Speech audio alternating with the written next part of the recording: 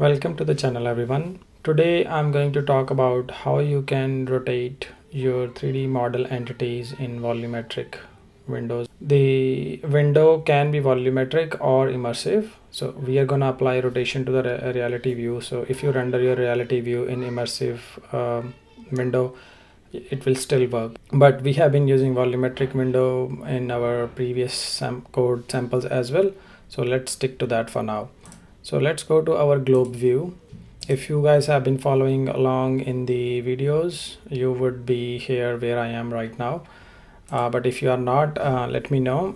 I maybe put the code in GitHub somewhere and I'll share the link in the video description as well. So let's get to the implementation. So let's run the app first, see where we are. Okay, let's move the windows around so that you guys can see both the simulator and the code.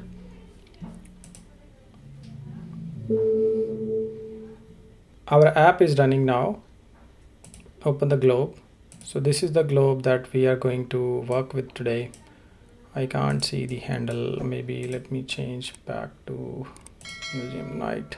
Yeah, so there's the handle. So our globe is pretty small. Let's first scale the entity a bit so that we can view the rotation clearly. I'm gonna do entity.scale and I want to multiply it by MD3 and then it will be float. I can do the same XYZ as I'm doing for the position, but there is a better way to do it, which is I can say repeating, and it will set all the values to this value. Let's make it 3 times bigger than what we already have. Run the app and open the globe. You can see that now our globe is bigger than before. There's one thing you guys might have to do if you have been following along. Previously, the default size of the volumetric window was 0.5, 0.5 and 0.5 meters. I have changed it to 1 meter, 1 meter, 1 meter so that our globe will fit into the volume. So now that our model entity is bigger than before, now let's get into adding the rotation for this one. So to add the rotation, we want to add the rotation 3D effect. And I want to say, okay, rotate the 3D effect by some angle and on one of the axes. As I have mentioned before, in Vision, the x-axis is your thumb, the x-axis is your finger, and then this is your y and this is your z. And then we want to rotate our globe around our y-axis. So let's set the axis to y. And then I want to set the angle. So what should I set the angle to? Let's Google something and see what we can find. Okay, from the quick search, I have found this Stack Overflow article which shows a very good picture of what is your pitch, what is your axis yaw and roll. So when we are rotating the element on the, in our case it's y-axis, it's called yaw. And when you are rotating in terms of your x-axis, it is called pitch. So let's say if we want to rotate the globe like this, and if we kind of move around the z-axis, so it will be roll. Now let's see how we can calculate our yaw.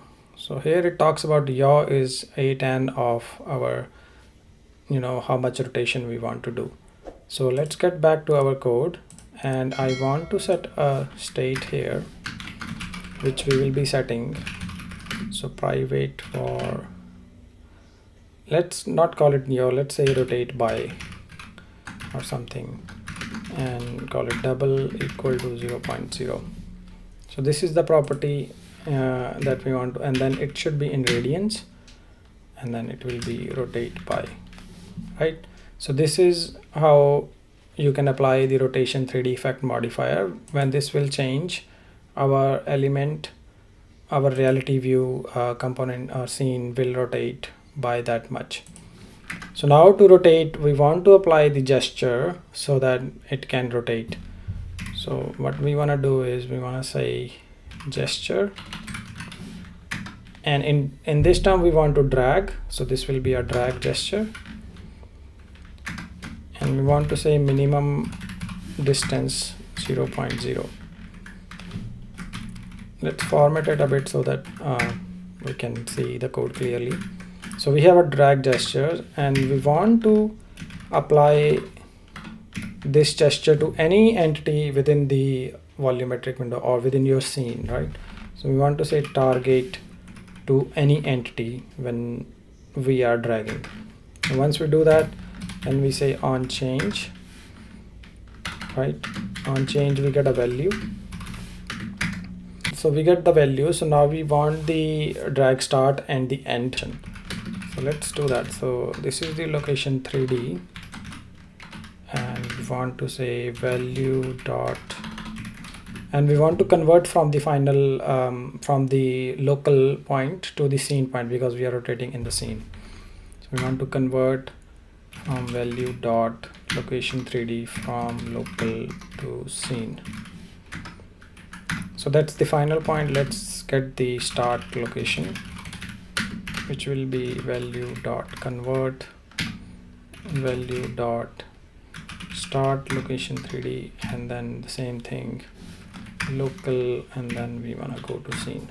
So we got 2 points. Let's get the delta.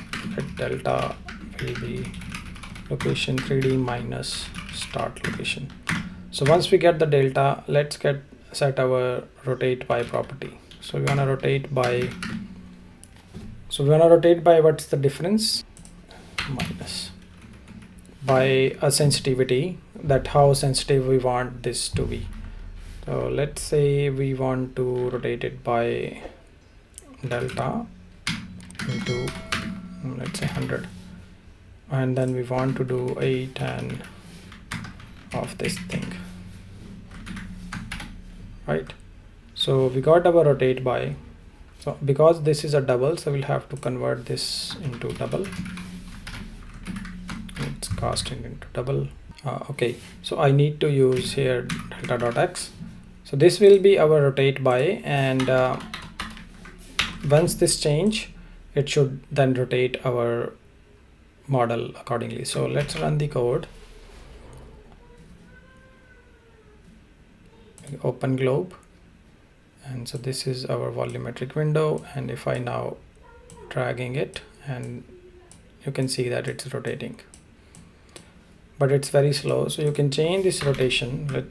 I want to rotate by 200 now. So that's the sensitivity that we have kept. So if I am rotating now again, you can see that it's rotating accordingly. So this is how you can implement rotation in your app.